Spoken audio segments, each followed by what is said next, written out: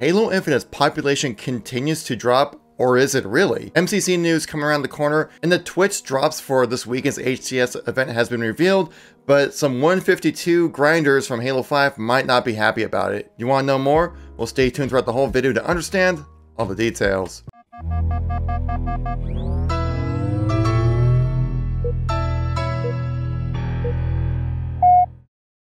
So a big talking point right now within the community is the population of Halo Infinite and how many people are still playing it. Is it bleeding players, and is there no possibility of ever coming back? Well, this article over here from Paul Tassi, how the population has dropped below the top 5 on Xbox right now, as he points out that Roblox has more players right now than Halo Infinite. And if Halo Infinite's meant to be kind of like a a console seller kind of game, you'd kind of hope that to be a little bit higher, because we've only been seeing it declining. We haven't really seen any kind of boost in player counts. We've seen little boosts here and there with the random events and things like that, but nothing really happening a whole lot when it comes to the population besides just kind of going down and leveling out. It brings up the Steam numbers right here, and also you gotta keep in mind these are just the Steam platform numbers. They don't mention anything about the Xbox platform or anything about Game Pass and things like that. Certainly keep that in mind, but yeah, definitely the population has dropped quite a bit when it comes to the Steam numbers, and that's the only like actual numbers we have to go off of. But you can definitely see how it's starting to kind of level out a bit more, but right now but peaking at a 24-hour average kind of round. I've seen anywhere from like 25,000 to about 36,000, kind of anywhere between it, depending if there's a new event or if it's a weeknight kind of thing or if it's a weekend kind of thing as well. But I asked you guys on here on my channel what your thoughts on the population right now for like average peak concurrent count. And I was kind of surprised with this number, because I went on my channel here, guys, and I ask you questions all the time on my channel. If you guys want to take part of these polls, make sure you subscribe to the channel.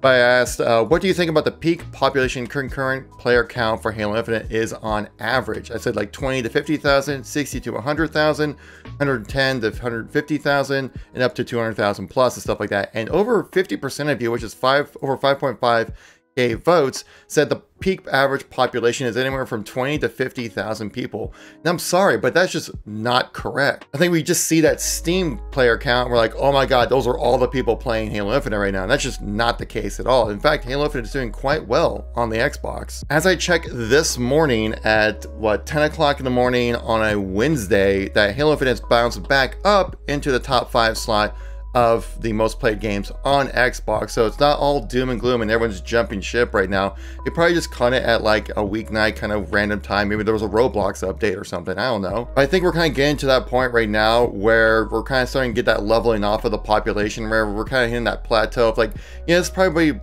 about the average amount of people playing now. We don't have the exact numbers shared on Xbox, obviously. There was a report going around talking about that they were able to track some Xbox users and saying there's like a few 100,000 people playing Halo Infinite within a given time, which is great to hear, don't get me wrong.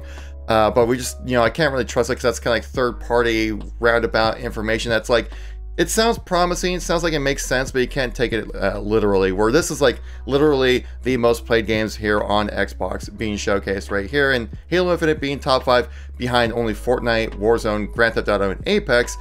I'm quite happy with that placement, because I don't know what your guys' expectations are for Halo Infinite's population, but I never thought that Halo could be more popular than Fortnite, Warzone, even Apex, those kind of games, or even Grand Theft Auto. Those games are incredibly popular, like kind of stratosphere, like so hard to reach level of popularity. And I think we're sitting quite well, honestly, with population. It might seem all doom and gloom on Steam, but also you gotta think that's the Steam numbers only, for mainly the PC population. And for most PC players, they like to play on mouse and keyboard, and let's be honest, Halo Infinite doesn't really play out that well on mouse and keyboard. You're kind of getting outclassed by controller players, which could certainly hurt the population as well. It's not just not enough content or things to do in the game, because we're all rabid fans. If you're watching this video, most likely you're a rabid fan of Halo, and you want to burn through all the content as quickly as possible to experience everything it has to offer. And well, we already did that. I feel like this is kind of the reason why most games out there have removed population counters within their games, because people see that number go down and they start saying, oh my god, the sky is falling. When in reality, it's just kind of the natural course, especially when it comes to like arena shooters. Like even on, people bring up the Twitch numbers and stuff like that as well.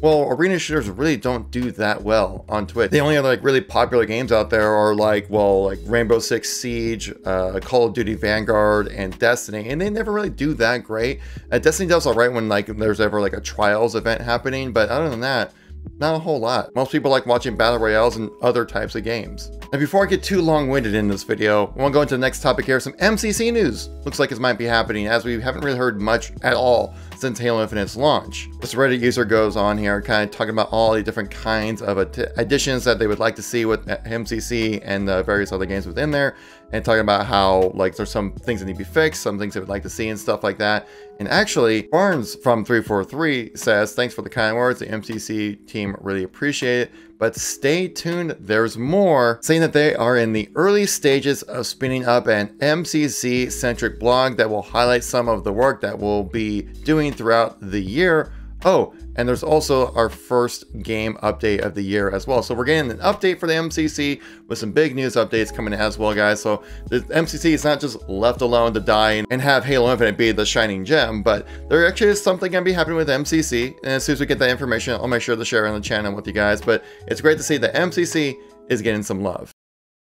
Now, if you guys don't know, there is HCS Anaheim happening this weekend where all the pro players are going to be able to play on LAN, but it's going to be an online event, as in all the pro players will be in person, but there will be no spectators. But we have the list of casters announced right here for the event, which is awesome to see.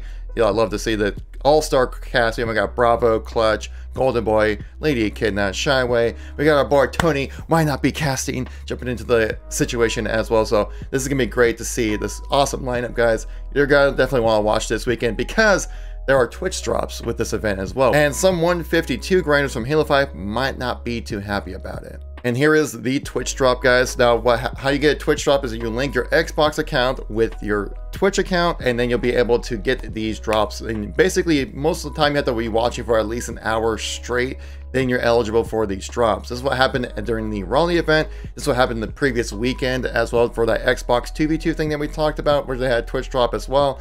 So most likely you have to at least have your Twitch app open for an hour watching some HCS, and you'll be able to get these pretty sweet looking coatings, honestly. Like, they look really nice. We've got a battle rifle. We also have a sidekick and an assault rifle. Also coming around with a new emblem for this whole event, which actually does look pretty awesome, not gonna lie. And then also you get a cool stance. All you gotta do is watch HCS for an hour and boom, there you go. No problem, guys. Like, that's not that hard to do. And I think you get all of this if you watch for just 1 hour, but I'm not, I'll have to clarify that later on. But these look pretty awesome. But like I said, the 152 grinders from Halo 5 might not be too happy about these skins because they might be looking a little familiar. Mint Blitz shared this on his Twitter, but some Reddit user, some eagle-eyed Reddit users are able to notice that on the left here, you see that this is the new HCS coding to be evolved for the Twitch drops, but on the right side is the 152 Watchdog coding, and you can quite see the similarities here, where essentially they just kind of added in some blue when it came to the HCS skin. So I think 152 grinders might not be too happy about this. Yes, it's not the same coding, but it's effectively the same coding as well, which could be, well, a little upsetting for some of you 152 grinders. This is why I did not want to get 152 in Halo 5. I figured something like this would happen, or some other kind of coding that would come out would look a little bit more interesting to me, because Watchdog does look great, don't get me wrong, but it just doesn't really seem that interesting where I'm like, oh my god, I need to have this coding. And well, it looks like HCS might be kind of like, copy my homework, but don't make it look exactly the same kind of situation. And well, I don't know how I feel about this, but hey, at least you'll be able to get the somewhat like a Watchdog coding for only an hour worth of your time instead of like 18 plus hundreds of hours of your time to get 152 like you had to do in Halo 5. But if you're new to the channel or missing any content from me recently, check out those playlists right here. I've got a link to all my Halo Infinite news and informational videos right there. Thank you so much for watching. Greatly appreciate it. I'll catch you on the next one. Peace out.